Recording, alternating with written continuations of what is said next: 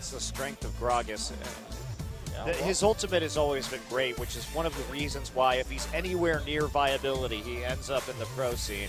Absolutely, and he's been relevant pretty much every season, at least for a small bit since Season 1. So we'll find out how well Chaser does this time in kill contribution as we jump into game number 2. Against Sonar with Flash Up. There's almost no way to do it, especially since he's been itemizing for MR. Well, in this lane, though, there's the depth charges. Captain Jack charges forward with the Valkyrie. He gets the phosphorus spawn, but he can't get rockets as Vivid's right there. There's a flash forward. Can he get the kill? Explosive cast comes in from Chaser. And Vivid just getting caught behind a little bit, takes a couple extra hits. Meanwhile, Soul has to flash away from danger. And I think what happens is, like, somebody picks it in scrims. Well, as I talk about Chaser's going to get caught with a chain of corruption. He's locked in between 4 members of SBENU. That's a good kill. There have been major jungle changes.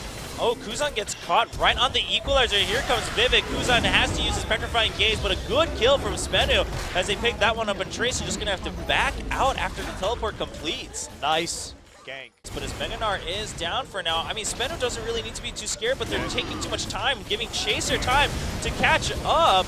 SBENU a little bit too scared from this one. They're going to secure the dragon. Now they need to back out. I don't know if Vivid's going to make it out alive. He's just going to go down.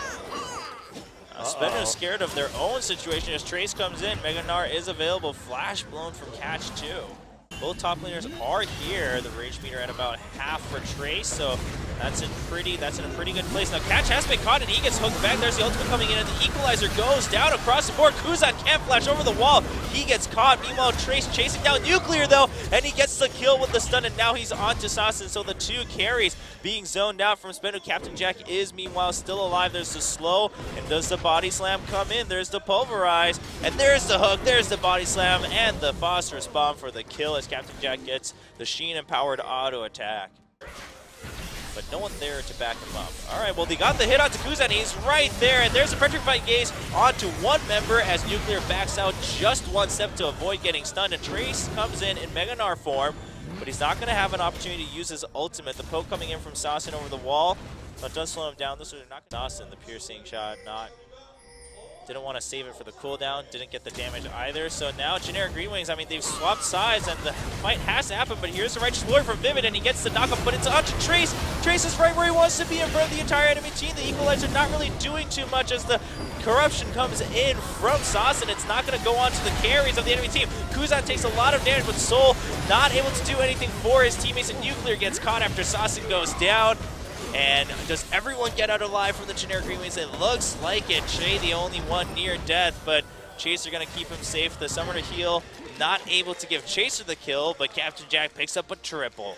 No, Chaser's 100% kill checking that right away.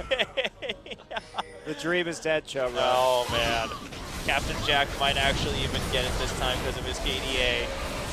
Captain Jack is playing these team fights really well, but that was a desperation engage from SBENU. And they put all their CC down onto a Meganar and then got absolutely crushed. I mean,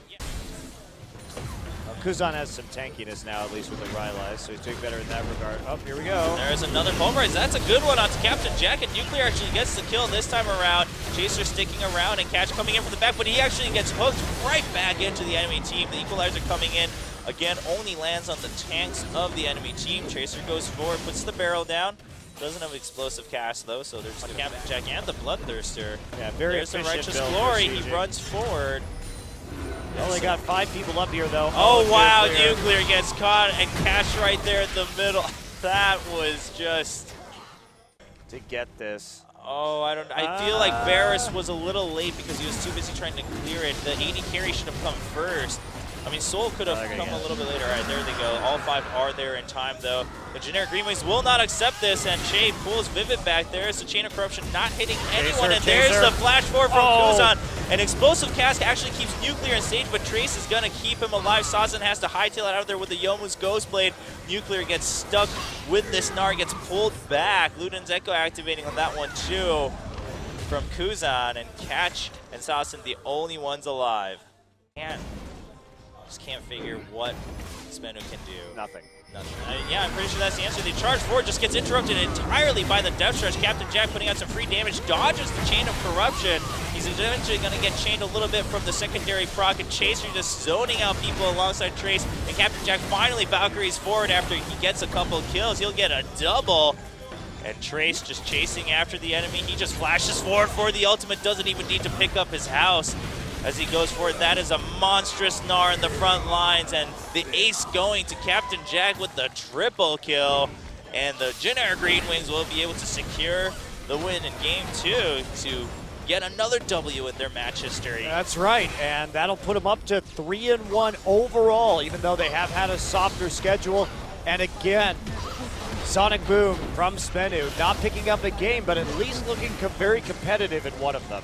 Yeah, well, good game by Generic Green Wings and SBENU. I think you're hitting the nail on the head, Machi, when you say that they have good ideas, they have good compositions for the early game. They just need to figure out how to continue that synergy towards the later portion and how to work against the enemies. And a lot of that, we see that with new teams every time, is that they just don't have experience playing longer games. Because usually, if they stop other amateur teams, it's going to be 20, 25 minutes. When you play solo queue, you're not going to get the same experience. So we'll see how they do as the season moves on forward. Yeah, much cleaner game from Jin Air that time around as well. Not falling behind in the mid-game, but I'm waiting for SBENU to actually start taking some series here, because they are definitely better than their record indicates. And they